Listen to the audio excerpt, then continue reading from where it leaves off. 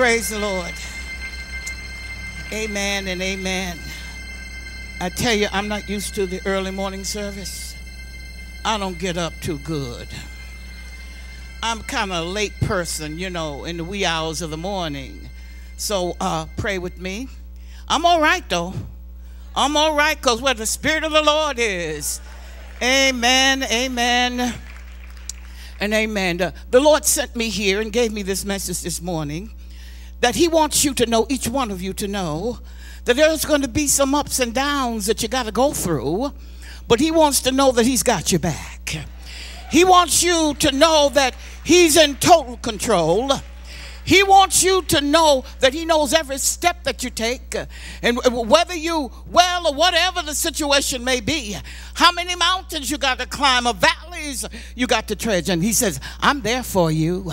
I got grace. I got grace that more than you can handle.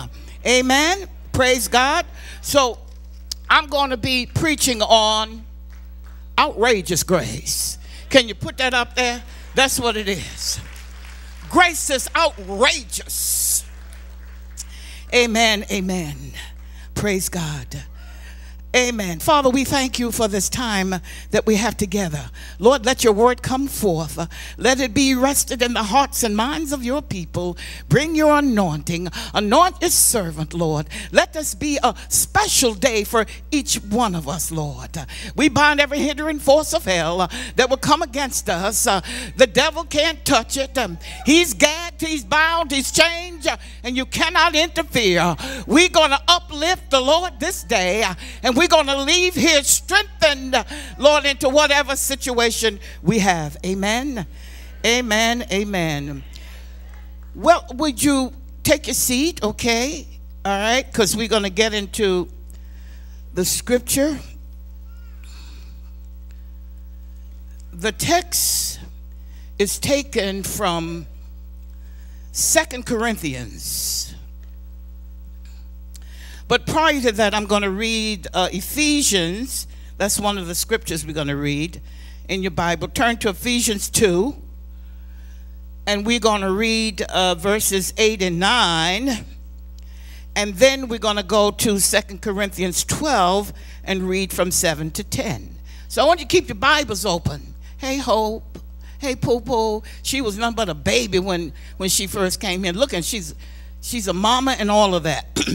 Now, Minister Nisi was talking about she's a grandmother. Praise God. She said, oh, God, like that's something. I'm a great-grandmama.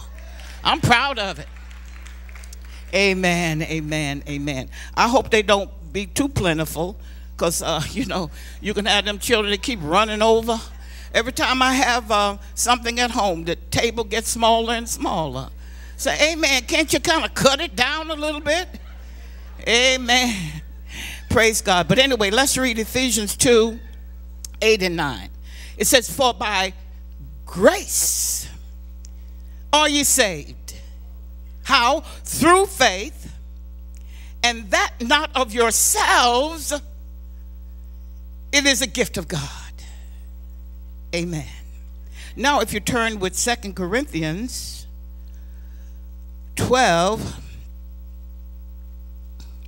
starting with verse 7, and this is a familiar portion of scripture, but I think the Lord wants to bring it back to your attention because he loves his people, and there are a lot of things a lot of places we got to try, a lot of things we got to go through. But it says, Paul is saying this, and lest I should be exalted above measure through the abundance of the revelation, there was given to me a thorn in the flesh, the messenger of Satan to buffet me, lest I should be exalted above measure. For this thing I besought the Lord thrice, that it might depart, and he said, that it might depart from me, and he said unto me, my grace is sufficient for thee, for my strength, or my power is made perfect in weakness.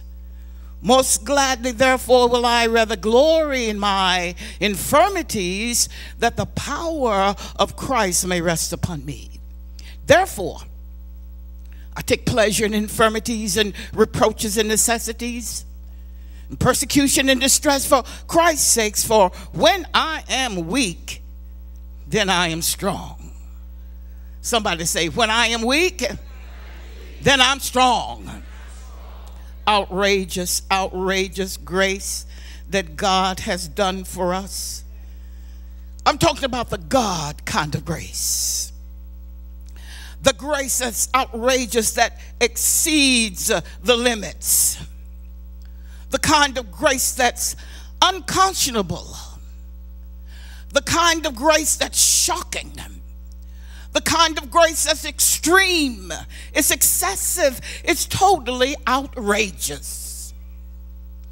Now, this is a text that every Christian, every born-again child of God should bury in your heart, so that when sickness comes, which is going to come, when there's sorrow, when there's trouble, or when death comes knocking, the Lord wants you to hear the words of this text, precious, consoling words that says, my grace is sufficient for thee. We may not have the answer. We may not know the answer. But God says, my grace is sufficient for you.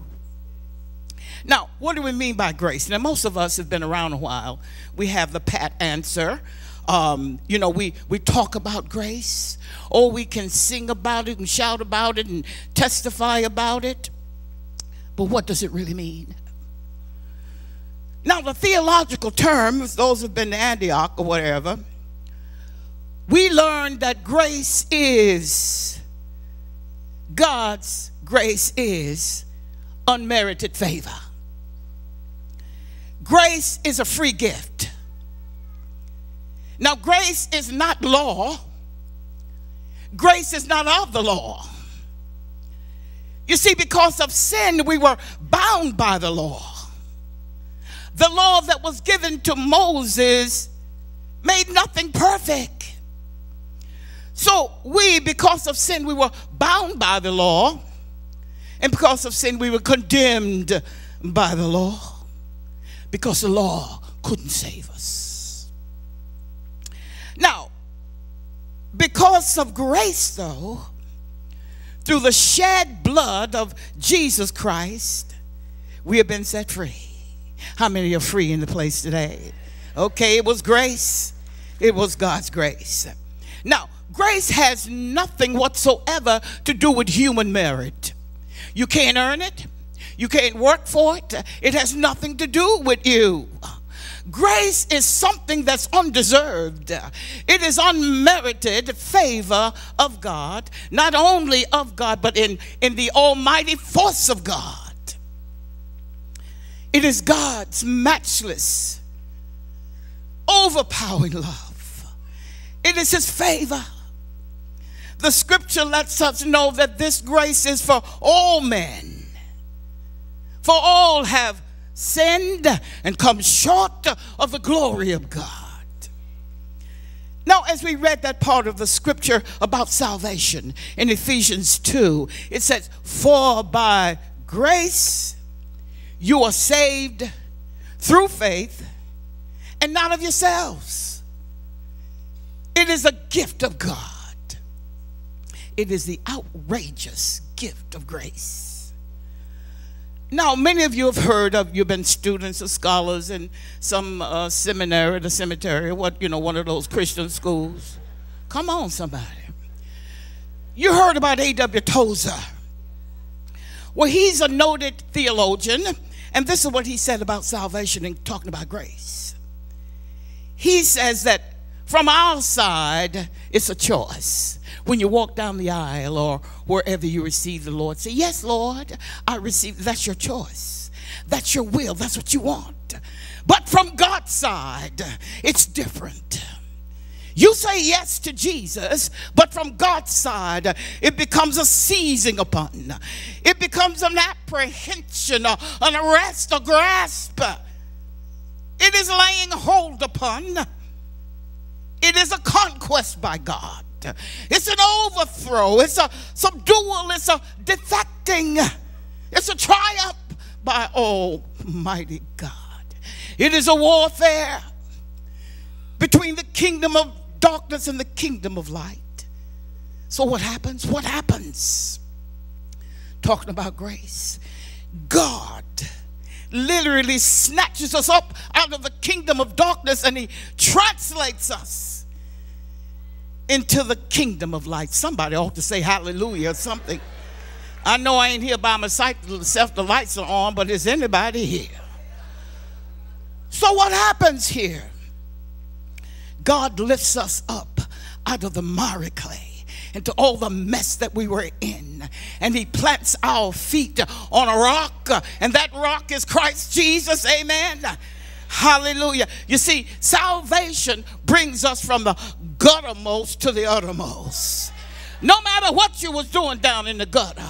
Hallelujah. But God snatches you out of the gutter and brings you up to the uttermost by his grace. Somebody say grace. Hallelujah. You see, because salvation belongs to our God. He is the initiator. I know how we talk about, I went to church and I found God and all of this kind of stuff, but God's the initiator. And we're going to talk about it a little bit later because he's standing there for those who are not saved, just waiting in line for you. We don't choose him. He chooses us. How about that? We don't find God. God finds us. He finds us. He rescues us. Oh, my God, from the perils of sin. Why does he do it? Because his love, because his grace demands it. Amen. Now, God finds us. He delivers us. He rescues us and he transforms us. There's a whole lot of talk on television about the makeover. They give you a makeover. That's on the outside. But I'm going to tell you, in things of God, nobody can make you again. Nobody can make you over but he who made you the first time. Hallelujah. He created you. That's the big makeover. He translated you and gave you beauty for ashes. Now, if you turn to Ephesians 1, I just want you to see it so that you can't say that I wrote it. Okay. Pastor Dorothy said that. No, the word of God says it. Now, Ephesians 1:4 says, according as he has chosen us, that word chosen, you see that? You got it? I know I'm going a little too fast because I'm used to being a teacher. You got everything right there. But according to as he has chosen us in him before the foundation of the world, that we should be holy and without blame before him. Hallelujah. Now, here we have the usual things that you ask. We got the who, the what, the how, the when. Now it said he has chosen us. Who is the he? God has chosen us. What has he done? He has chosen us. Okay. How did he choose us? He chose us in him. In him is who? Christ Jesus. And when did he do it? He did it before the foundation of the world. What for did he do it? That we should be holy and without blame before him in love. I'm enjoying this. I really, amen. Okay, in 1 Peter, I want you to see that. 1 Peter, so you know what I'm talking about, the grace of God. 1 Peter 2:9, you got that? Okay, turn it real quick. All right. 1 Peter 2:9. Is anybody helping me out up here? Oh, they helping me out? Ain't nobody helping me out up there. I pass that in, which I don't usually do on Friday night. I ain't got a thing up there. Hallelujah. But anyway, let's read it.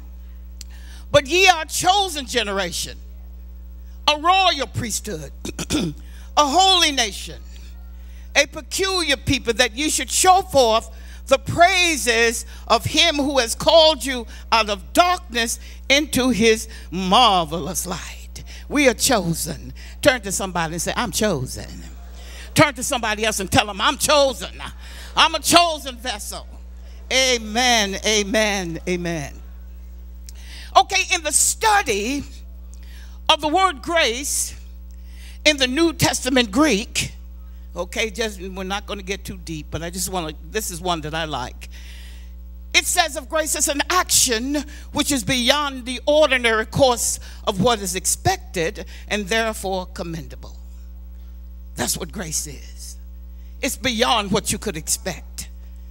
It is nothing that you would expect.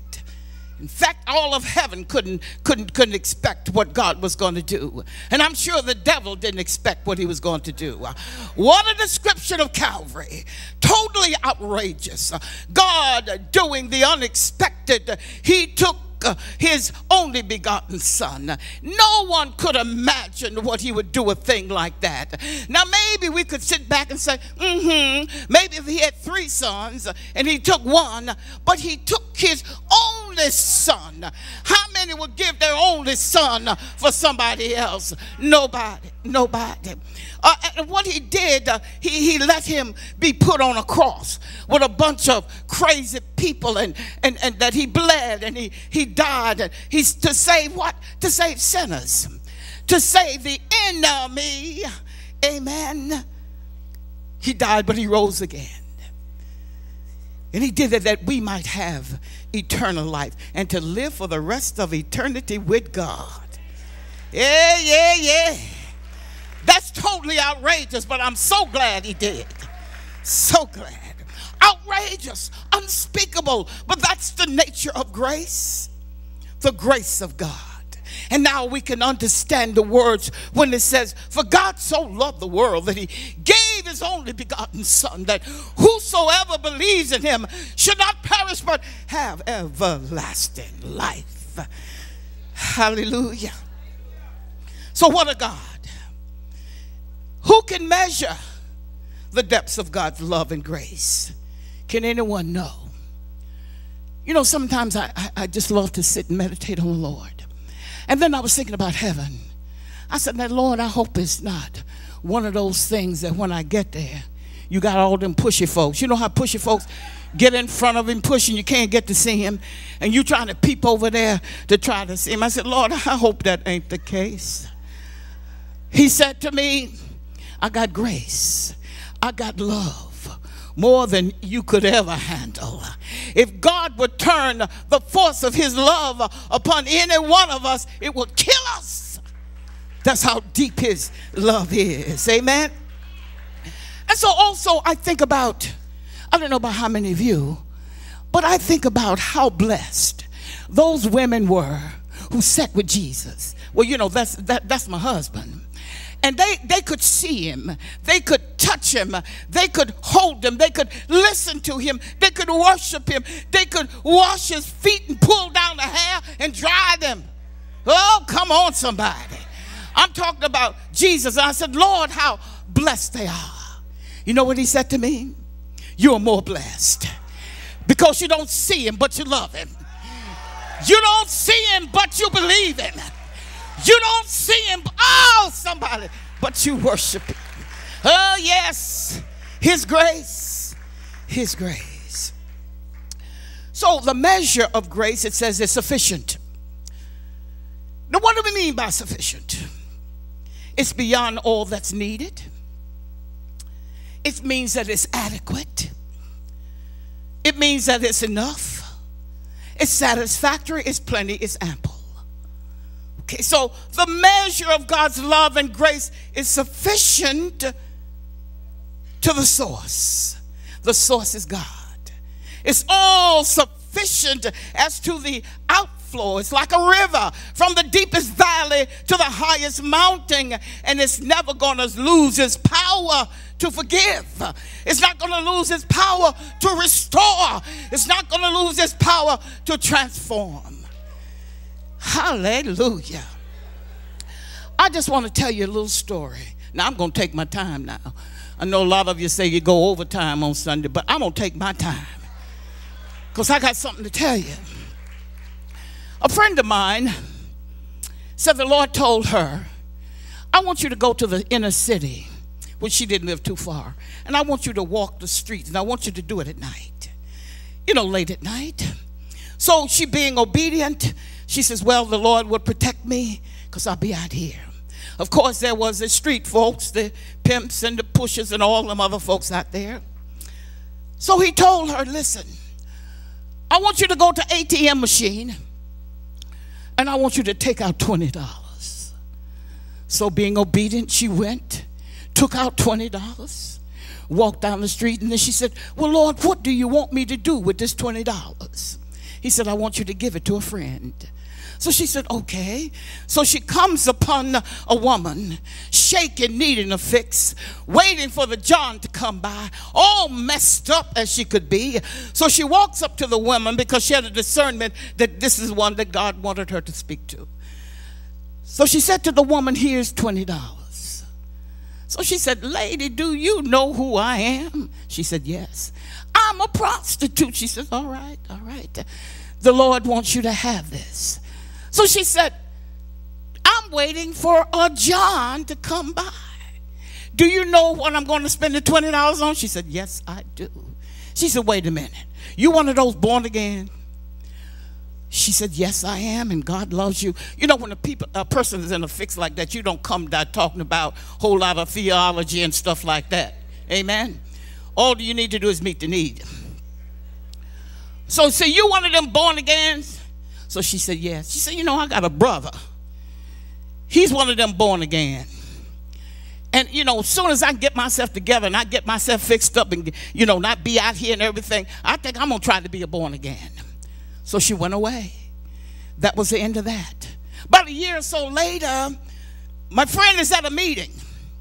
And this woman runs up to her and said, hi, hi. She didn't recognize who she was. Was totally fixed up and everything. She says, my name is, she says, well, she didn't remember the name. She said, I'm the one you gave the $20 to, and now I'm a born again. I'm a born again. Oh, God's grace, outrageous grace. He even called her a friend, even before she was saved. Hallelujah. Oh, God. Maybe we'll close up now, man. Let me shout a while. God's grace is sufficient in every time of need. It's all sufficient in every stage of life and every hour of the day, whether you're a teenager, whether you're a young adult, whether you're middle age or old age. David said, once I was young, but now I'm old, and I've never seen the righteous forsaken or his seed out begging for bread. All sufficient grace of God. God's grace. Now, there are some 6 billion people in the world, and it's still growing. God's got sufficient grace to supply every need if we only trust him. Amen? Now, let's look at our text. Hallelujah. Go back to 2 Corinthians 12. We're going to deal with that for a little while. You got it? Okay, now here we have Paul, who has a thorn in his flesh. We don't know what that thorn was. There's a whole lot of speculation as to what this thorn was. However, we know that it was something that vexed him and it hurted him very much. Now, some people, you know, they a lot of books that you use, what do you call them? Commentaries. They have all kinds of speculation in there. Some said he had a bad temper that hindered his work. I didn't read nothing like that, but maybe they saw it. Others say that it was a condition of the nervous system. I didn't see that. Maybe you did. Some said he had a stammering tongue that he couldn't hardly get out the gospel. I didn't see nothing like that. Some said he had a distortion of the face. He had headaches. He had gout. He had eye trouble. But others insisted that the thorn consisted of people who fought his work and hindered his labor in the Lord. Now, I go along with that. How many many here have tried to do something for the Lord, and there's always somebody messing with you, all up in your face, trying to hinder you from doing what God has called you to do. Hallelujah. And we step aside and we said, the devil is a liar. Amen. But there's always somebody trying to stop you. The Bible doesn't tell us exactly what Paul was going through, but this text could apply to any of us. The thorn could be any affliction that we might have, any trouble that we're going through, anything that tries to keep us from being what God wants us to be. Now, it could be a physical condition. You say, if I didn't have this, then I could do this for God. It could be a mental or emotional handicap, or sometimes a lot of stress that you're going through. You know, like, if I didn't have this, and if it wasn't for this. But I want to tell you, you're here today, and I want you to know that God has said, even though you might have a thorn in your flesh, I want you to know that God's consolation, his comfort is always available. His grace is indeed sufficient to carry you through whatever. Amen. Now let's look at Paul again. Now, what did Paul do about the thorn in his flesh? We can almost visualize Paul, and maybe even you, that you're going through something. He was tormented, and possibly it could have been a disease. I don't know what it was, but he was pained. He had pain. He was uncured, but most of all, he was just baffled. He was baffled by his condition. So what did he do? He took his case to the Supreme Court. He took it to the highest court of the land. He took it to the Lord. And in verse 8, it says, Paul says, for this thing, he called it a thing. For this thing I besought the Lord thrice, that it might depart from me. He sought 3 times. God, I'm baffled. Whatever the pain was, I don't know, the aggravation. What does this bring you to remind you of? A reflection of the words of Jesus Christ. You remember that on the night before he was betrayed in the Garden of Gethsemane, Jesus fell on his face before the Father, and he cried out in agony. He prayed 3 times, Father, if it be possible, let this cup pass from me. Nevertheless, not my will, but thine will be done. So I want to tell you, in troubles, in times of trouble, in times of sickness, in times of distress and upheaval, we got to go to the Lord in prayer. Lay your burdens before the Lord. And there's a song that, take your burdens to the Lord and leave them there. Amen. A lot of times we pray, take our burdens up there. Before the day is over, we go and take it back. Take your burdens to the Lord and leave them there. We got to wait on the Lord and to be of good courage. So here we have the brilliant Paul, the Paul that sat at the feet of the great scholar Gamaliel. Here we have Paul, the persecutor of the Christians. Here we have Paul, the powerful Pharisee.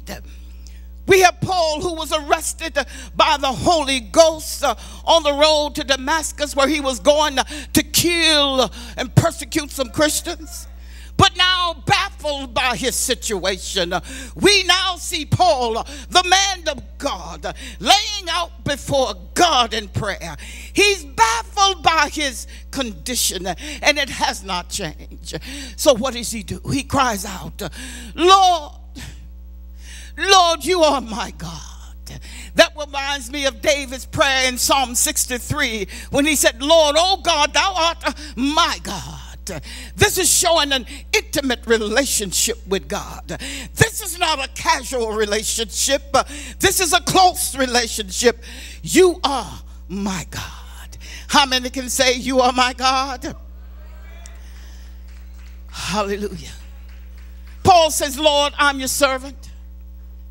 And Lord, you've always answered my prayers before. Have you ever been there? Lord has answered all kinds of prayer, but you get to one, you ain't heard nothing from him.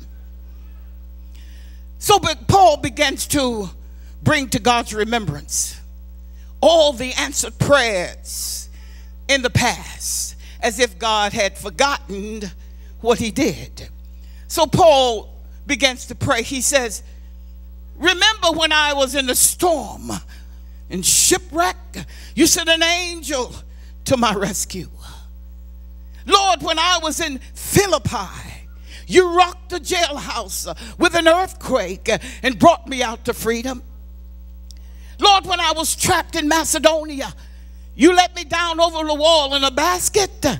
And Lord, do you remember when I was being stoned and left for dead out in the middle of the street? You raised me up and you saved me. Now, Lord, I need an answer to my prayer. Amen. In verse 8, Paul says, I sought the Lord once, no answer came. I sought the Lord twice, my weakness remained. I sought the Lord 3 times. It seemed for Paul that all heaven was closed up. No answer. Can I ask you a question? Have you ever been there? Have you ever had an experience such as that? And you say, God, where are you? What's up with this? Lord, you see my predicament. Lord, don't you care? Lord, your word said that you love us. And Lord, I've been in this so long. It looks like it's never going to go away. And so this reminds me, you remember when the disciples were with Jesus when a mighty storm arose at sea and they were in danger of sinking and drowning.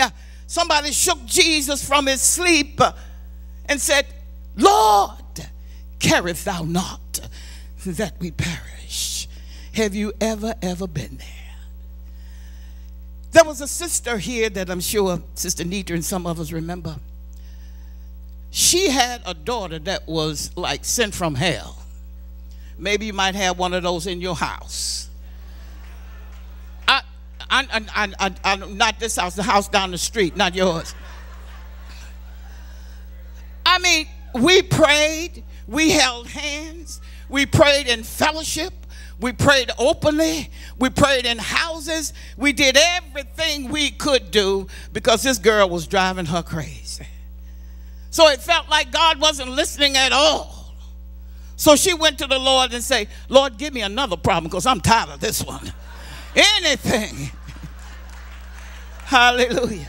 You ever been there? Like, I'm tired of this problem. If I got to have a problem, give me something else to worry about because I'm sick of this. But God does answer prayer. And her daughter is now saved and on fire for the Lord. Amen. Amen. I want you to know that God indeed hears prayers of the saints. His word declares it. He doesn't play games with human frailties. His answer is yea or nay, yes or no, or maybe it's wait. Now that's the hardest thing to do, to wait.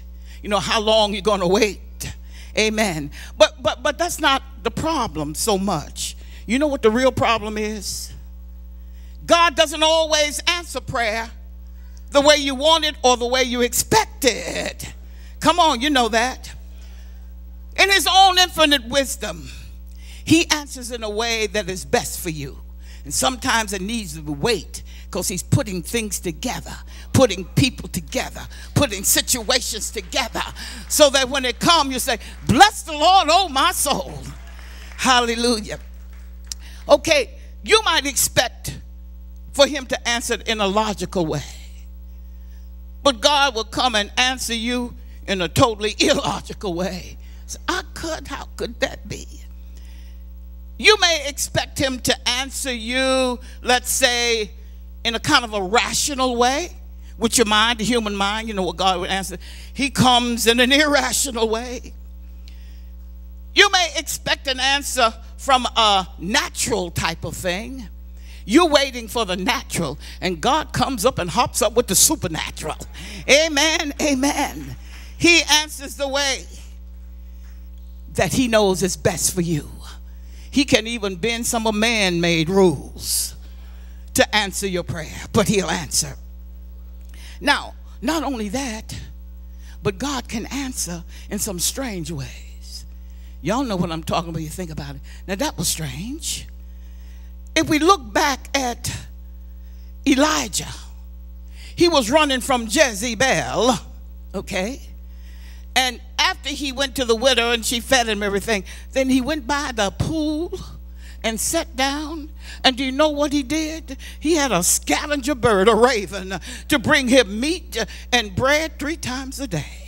Now, no holy prophet of God like Elijah would come anywhere near a scavenger bird. No way, no way. But this bird, a scavenger that was unclean to the Jews, had his talons, and he brings him some meat. Okay, he wrapped some bread around it. You remember when Peter was on the rooftop, and then he was in a dream, and the Lord let down a sheet, and in that sheet was some beasts and wild, all kinds of creeping things. And the word of God said, rise, Peter, kill and eat. And Peter said, I don't eat that. I don't eat what's common and unclean. And the Lord says, what don't say what I have cleaned to be uncommon. Amen. Hallelujah. God answers in strange ways. Moses began to ask God, how can I feed all of these people out there? They will murmur and complaining worse than love gospel. Not love gospel, but the church down the street. Y'all know what I am. Anybody got any eggs, please don't throw them up here. Hallelujah. Moses was trying to feed the people, and God sent a supernatural manna from on high. When I was in college, at least once a week, we would go in there to the dining hall to eat. And when they would come out, so what did you have? We had Wonder Meat. So what was Wonder Meat? We wonder what it was. Amen. Amen. Amen. So God sent a supernatural manna from on high. He answered Joshua at Jericho with a tumbling wall that fell down. There he had people marching all around and singing and blowing trumpets, and the wall fell down. Weird and strange, but Joshua conquered Jericho. God answered his prayer. He answered Shadrach, Meshach, and Abednego in a hot oven, because they told him, like, King, we're not going to worship the golden idol. We ain't going to do that. Our God will deliver us. And even if he don't do it, we ain't going to worship, because he's going to deliver us. Threw him in the oven. And there they met the King of Kings and the Lord of Lords, Jesus Christ, the fourth man. And Nebuchadnezzar, when he saw that, he said, everybody in this kingdom gonna serve the God of, hallelujah, of Shadrach, Meshach, and Abednego. Amen. God answered the prayer. God will deliver. God does not always answer the way you want or expect. And if you would look back, you see how God has answered your prayer in ways you didn't expect. Anybody know what I'm talking about? But prayer was answered in a more powerful way than you could imagine. In fact, it was a jaw-dropping type of answer. Oh my God, I didn't realize it was coming that way. He can take somebody that you couldn't stand and come and bring you some money to pay your rent. Or he could be that one that stand beside you when you're in the hospital. God works in mysterious ways. For who knows the mind of God, and who can be his counselor? My God. Hallelujah. God's answers to Paul was greater than the prayer. The Lord spoke to Paul and he said, Paul, my grace is sufficient for thee. For my strength is made perfect in weakness. So Paul got it. Now he understood. When Paul heard this, he replied, and in verse 9 you'll find it. He said, I glory in my infirmities, that the power of Christ may rest upon me. Paul said this, and I know I have felt this way. I'd rather have the thorn and thou added grace than to be rid of the thorn and have not your grace. Somebody ought to shout hallelujah. Hallelujah. Thank you, Jesus. Hallelujah. As Christians, we need to understand the sufficiency of the grace of God in our lives. What we do, we proudly boast that God's grace is sufficient. We sing it, we do all kinds of things. But yet when we get on our knees to pray to God, that we may have no problems. But the word of God lets us know that our walk is not a bed of roses. For many are the affliction of the righteous. This is what our prayer may sound like. Lord, get the devil off my back. Kill the devil for me. Take away all temptations that might confront me. Let me have no problems to plague my life. Lord, give me perfect immunity from all disasters, from all assaults and danger that have attacked my struggle. And oh, Lord, do this for me. Do it. Do it. I don't want no problems. I want excellent health, and I want to have much prosperity. But the Apostle Paul passes out of the negative condition altogether, and he says in verse 10, I take pleasure in infirmities, in reproaches, in necessities, in persecution, in distress for Christ's sake. For when I'm weak, then I'm stronger, because the power of God will be working in me. I want to let you know that you'll never be able to say that God's grace is sufficient until you've tested him. You got to test him. Okay, we test a whole lot of stuff. You can name a whole lot of stuff we test. You test that person before you get married to them. I don't mean, the night, like, what's up with you? Now, I ain't talking about, I see where your mind is. But we test their attitudes and their personalities. Now, don't go and say, Pastor Dorothy, say, we're together now, I got to test you. We test a lot of things.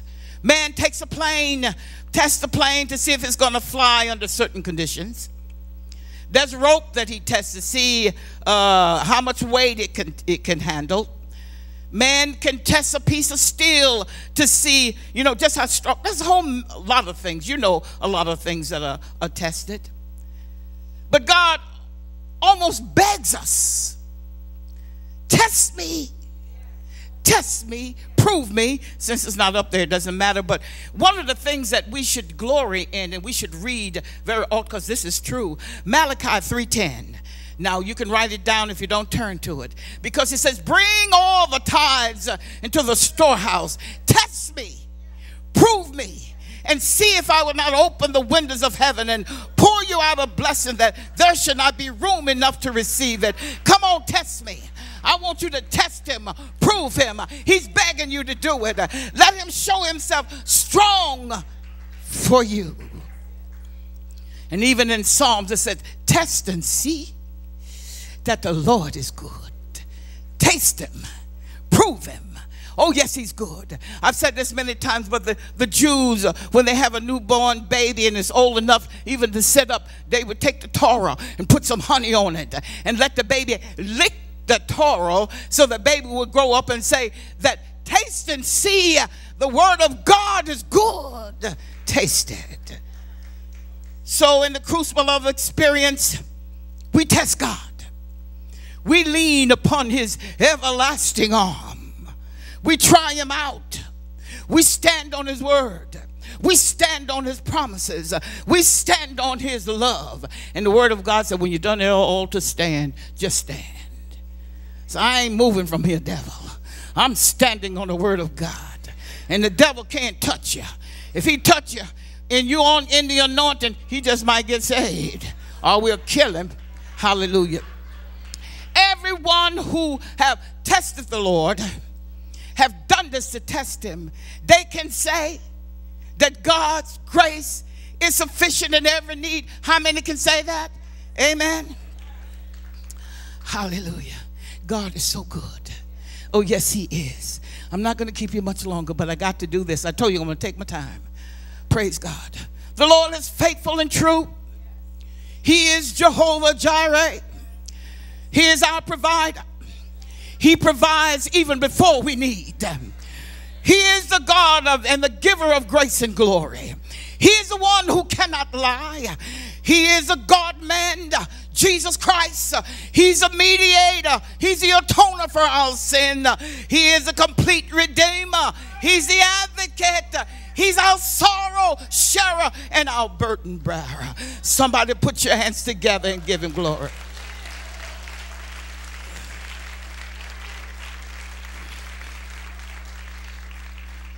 Man can boast about many things. He's capable of doing enormous amount of things. He was created by God with a mental capacity that far exceeds any other creature on the face of the earth. Oh, he can build skyscrapers, tall ones. He can build bridges that go over rivers and lakes and streams. He can build automobiles, although Toyota is having a little problem. He can build airplanes. He can build telecommunication systems and computer. But there's one thing that man can't do. What do you think that is? One thing that he cannot do. He cannot save himself from a burning hell. He can't do that. It takes the grace and power of Almighty God. And no matter how great the sin, God's grace is sufficient to cleanse from all unrighteousness. His grace is greater than all of our sins. The word of God said, where sin abound, grace does much more abound. In fact, this is one thing I like. His grace is so outrageous and so sufficient that he has that grace even before you got saved. It's called prevenient grace. He was waiting there for you. Oh, yeah, waiting. Prevenient grace. There was a man who was in this church. He's no longer here. He moved to another state. But he was telling his testimony how he was a drug addict. Not only a drug addict, but he was also a pusher. And so he ended up snorting or whatever they do. See, I was a Johnny Walker person. I wasn't the coke. That was before my time. But anyway, he snorted up all of the drugs or whatever they did. And they were looking for him for the money, honey. Where is the money? He had spent all the money. They was coming for him. They was going to kill him. He knew that. So he went to one of them sleazy hotels and went up to the top floor, got him a room, and he thought about his family and everything. He said, but I got to do this because they're going to kill me. He opened up the window, put his leg outside the window to commit suicide. And he heard a voice say, isn't there a better way? He had never heard the voice of God, but he knew in his heart that God was speaking to him. He came back out of that window, fell on his face, repented and received God right there in that room. Outrageous grace. God waiting for him to come to him. But isn't it amazing? A few weeks later, he said, I go a different way, I hide from them. But he was walking down the street, nowhere to duck in. And here these guys was facing him, coming up the street. He said, oh God, I know they're going to kill me. So he couldn't duck anywhere. So the guys walked up to him and they passed him right on by. They didn't even recognize him. Outrageous grace. The grace of God. Prevenient grace. Grace that protects you. Amen. And put a shield and a covering all around you.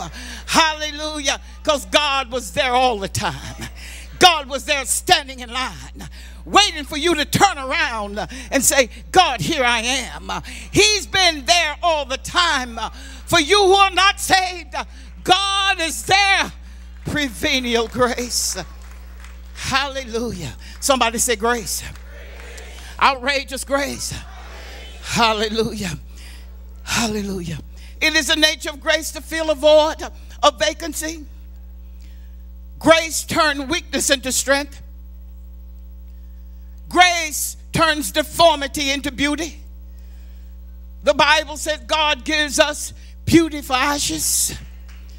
He takes away the ugly, filthy, stinking garment of sin, and he clothes us with his beauty, with his righteousness, with the raiment of glory. God changes uncleanness into purity, and he changes hatred into love. As we look at the Apostle Paul, we see that God had built a fence around him. He had placed handicaps on him.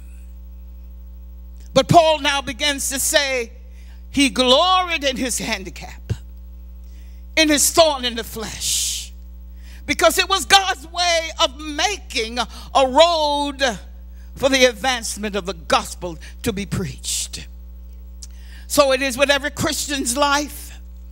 The very things that seem to hedge you in, your handicaps, your limitation, that thorn in your flesh, the tests that you go through, the temptations that confront you, are all used by God to make a path for your preaching of the gospel, whether it's in the pulpit, whether it's in your home, whether it's on the job, wherever the Spirit of God will lead you.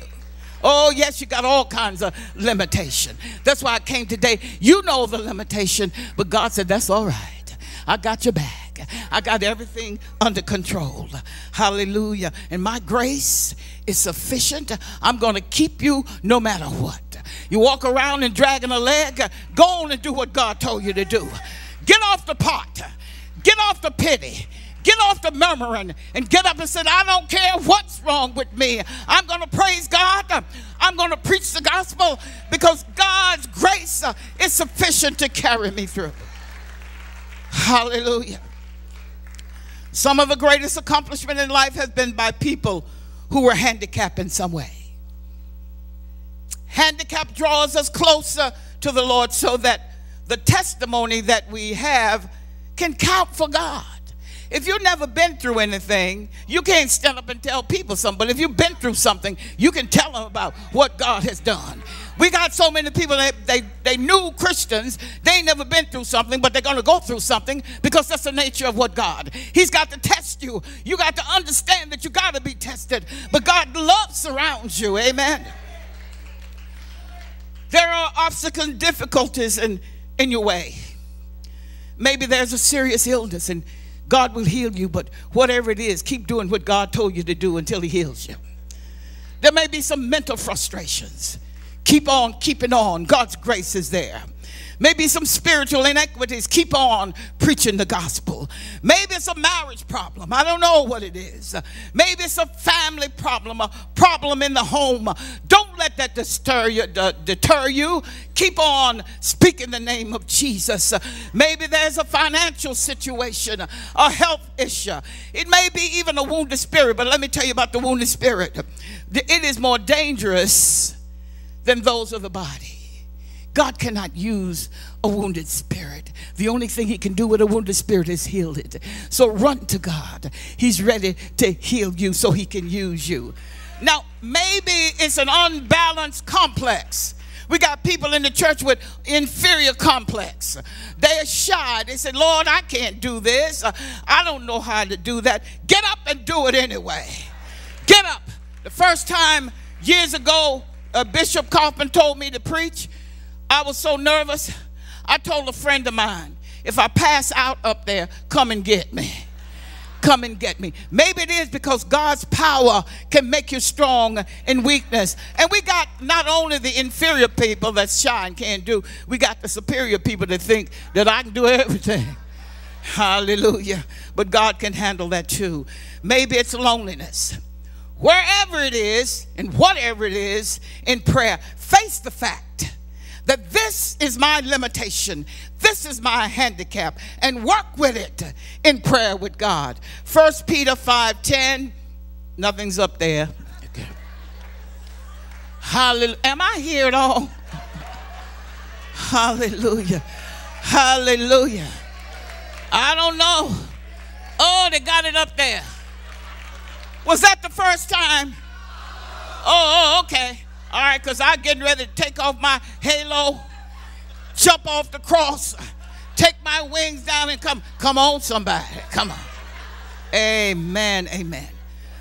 1 Peter 5:10 says, but the God of all grace, this is after you've gone through things, who has called us into his eternal glory by Christ Jesus, after that ye have what? Suffered a while. Come on.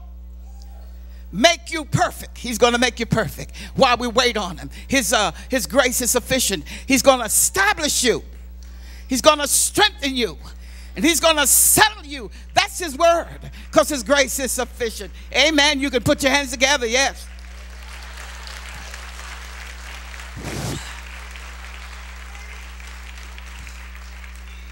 Paul understood the limitation is where your strength ends and where God's power begins.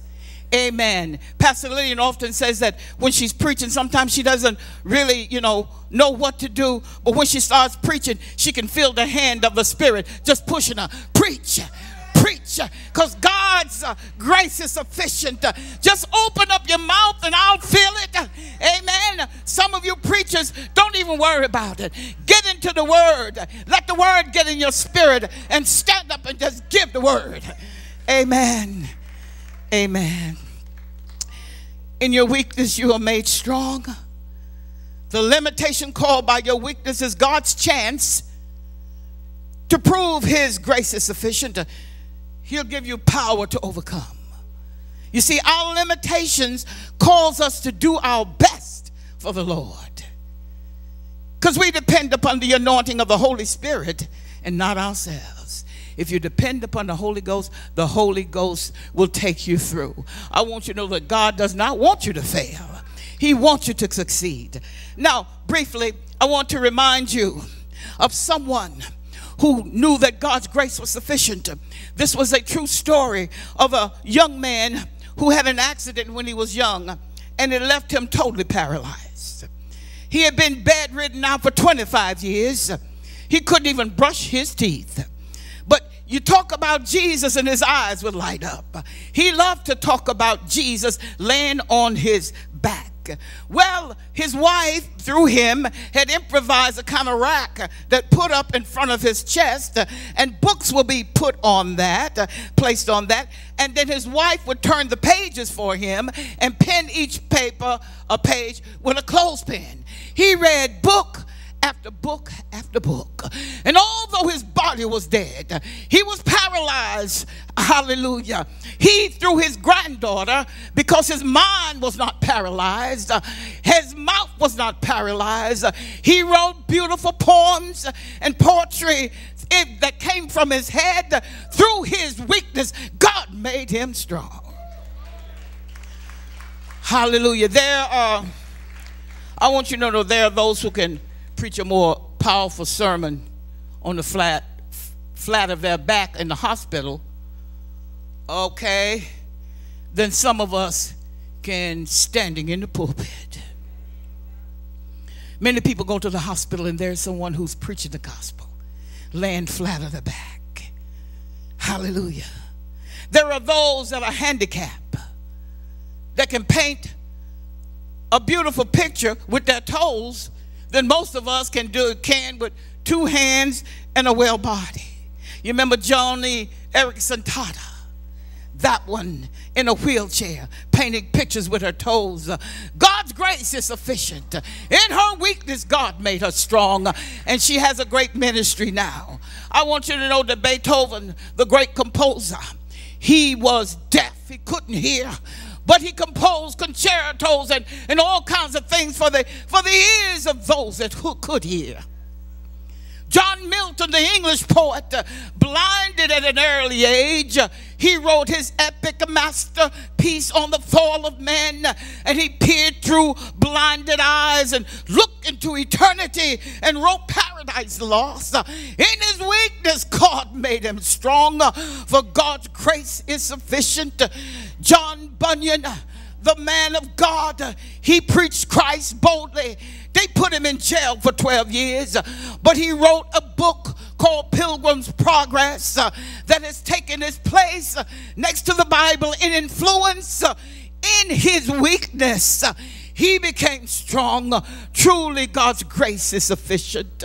David, the psalmist David, his life was full of persecution.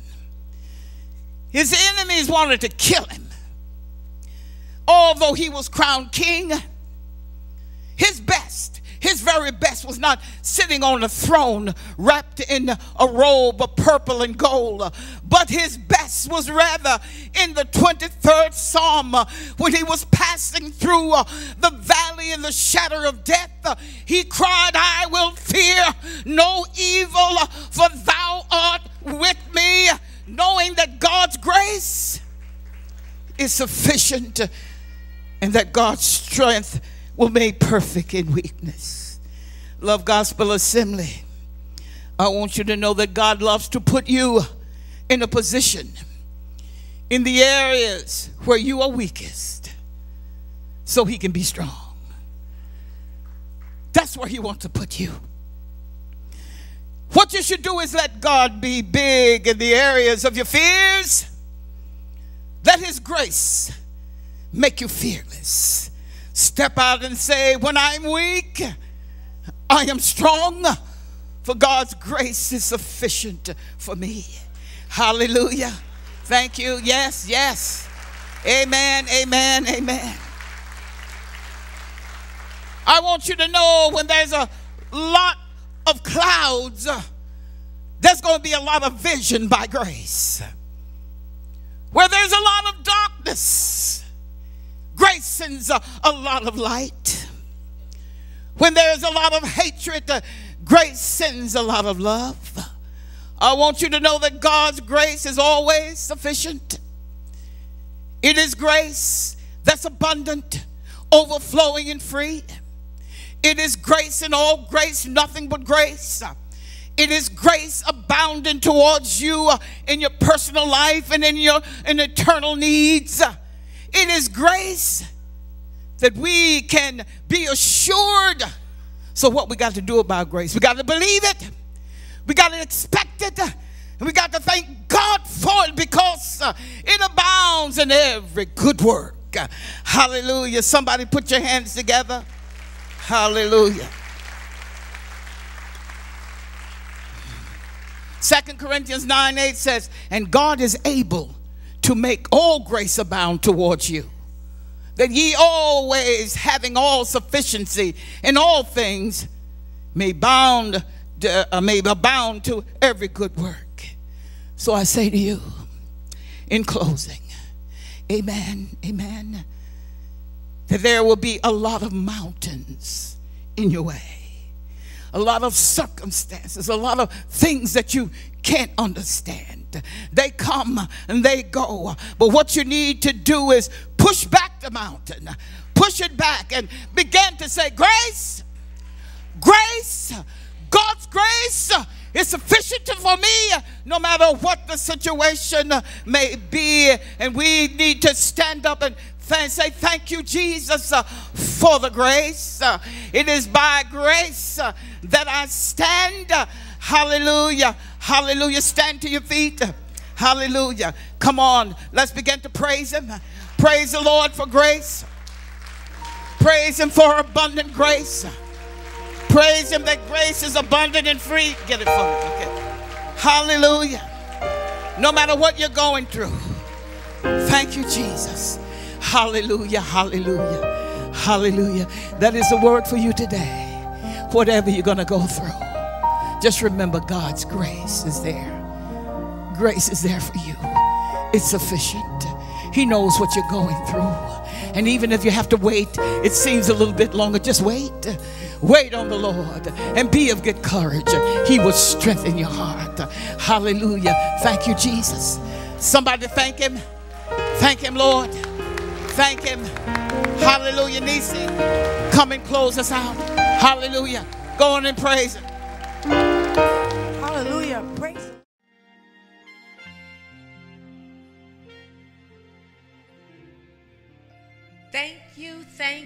Thank you for staying tuned in today. Did you enjoy today's message? I pray that you did. And I also pray that your relationship with God is growing by leaps and bounds day by day. Now, there's so much more to come, so I want you to be sure to like, follow, and share us on YouTube, Instagram, and Facebook. Just type in Love Gospel Assembly, and I'm sure you will be blessed by what you hear and see. And in the meantime, be sure to ring that subscribe bell. You won't want to miss all that's coming up. So have a blessed day.